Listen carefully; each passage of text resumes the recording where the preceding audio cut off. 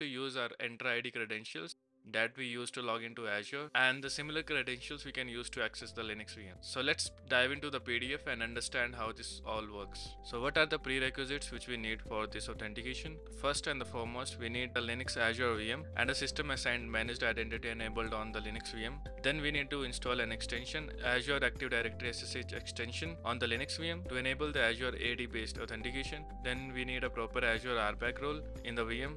Administrator login provides a sudo access to the VM, and the user login role provides a normal user access. Next thing what we need is Azure CLI installed locally on our machine, through which we are going to access the Linux VMs later on. We are going to go through all the steps together, so just stay tuned. Before proceeding with the practical, let's see the architecture, how the Azure AD based SSH authentication works.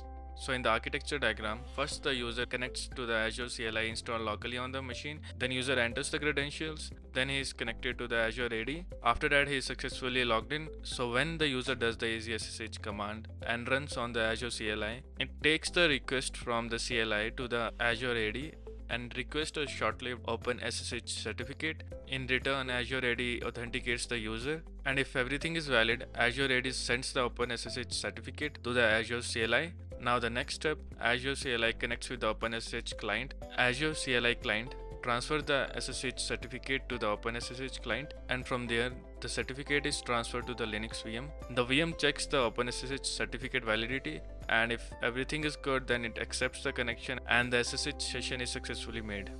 Okay, back now in the portal.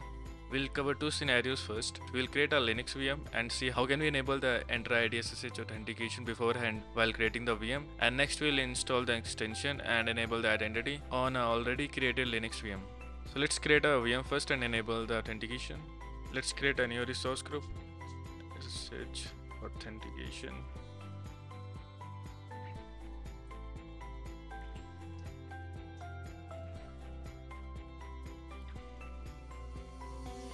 Let's give a name here, EntraID SSH Ubuntu server. Authentication type, let's give a username and password.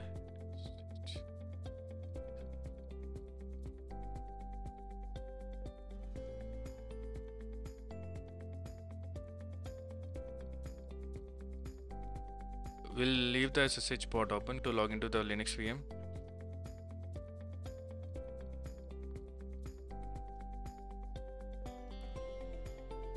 Next, networking. Let's have a public IP open. We will leave everything the same. Next, management. So this is the part where we enable the Microsoft Entra ID authentication. So you will see now when I enable this option, it automatically enables the system managed identity option, because Entra ID authentication requires the system assigned managed identity. Next, and create the VM.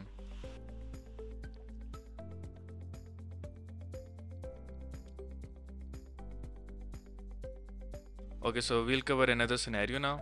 So I'll create another VM which does not have the authentication enabled, and we'll enable it later on.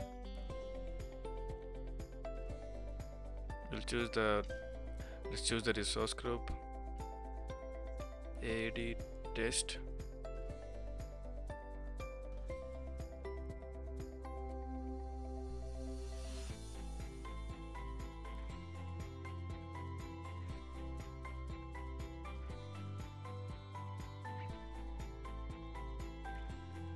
So we will leave both options empty here. We are going to enable the authentication later on. I'll skip to the review and create.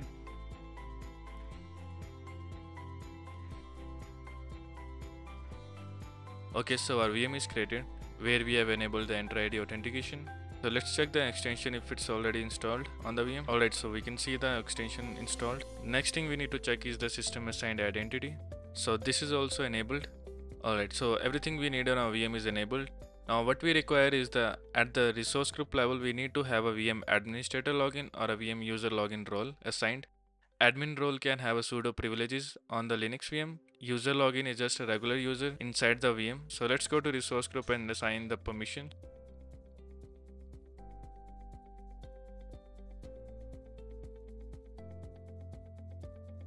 So let's search for login.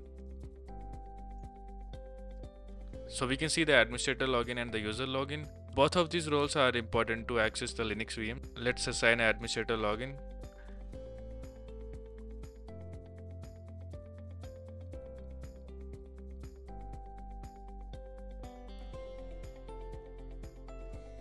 Alright, so we have the admin login now on the machine. Okay, so I'll go to this page. The next thing which we require is AZCLI installed locally on our machine. Any user who wants to access the VMs need to install the AZCLI dependent upon the operating system they are using. I'm using macOS, so I'm going to use this command to install the AZCLI. Let's wait until this is installed. While it's installing, let's go to this page. We need to install an extension on the Azure CLI, which is going to help us in taking the SSH session. So let's check if the AZ CLI is installed. AZ version. Okay, so it's installed. So next thing what the user need to do, if they are not able to take the SSH session, they need to check if they have this extension installed on the AZ CLI. If not, they need to run this command. So in my case, it's installed. Okay, so now the commands which will help us in taking the SSH session. The first command which we need to run is AZ login. I'm using my account. Let's go back. So I'm going to see in which subscription I'm in.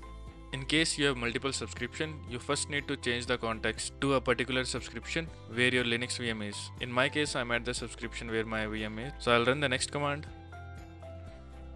which is AZSSH VM. AZSSH VM -n meaning name.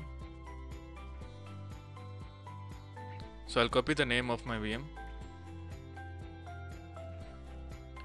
and the resource group, and let's press enter. So it's going to take some time because of the first login. So you can see I am inside the VM with just my EntraID credentials. I didn't have to enter the VM credentials. Also, based on my role, the administrator login which I assigned to myself, I can sudo to the machine. Where am I? So now I'm working as a root user. Now to test another scenario where the SSH authentication was not enabled for my VM, I'll first go to the VM.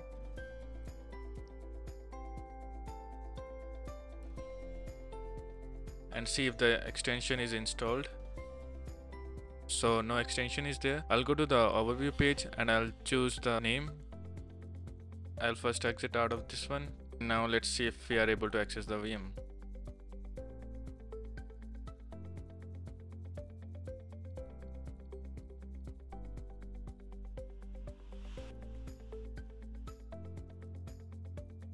So no access is there because it doesn't have the extension installed. So I'll go back. So in the VM, go to the extension, add Azure AD based SSH login. So meanwhile it's installing, let's go to the if machine has the required role for the user to log in. So it does have the admin login because the role was assigned at the resource group level. It's inheriting from there. Next thing which we need after the extension installation, we need to check the identity. So we'll enable the identity also. Let's wait until the extension and the identity is enabled. Alright, so the extension is installed and the identity is enabled. Let's go back to the terminal and check if we are able to access the Linux VM.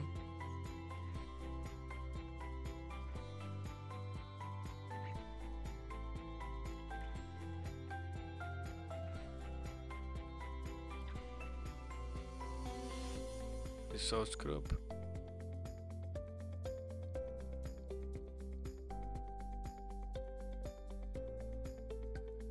Okay, so you can see I am inside the VM and I have access to the VM. Let's do a sudo. And I was able to successfully switch to the root user. Another command which we can use instead of typing down the name and the resource group, we can use the AZSSH VM -IP. Let's see if I'm able to access. So I'm inside the VM.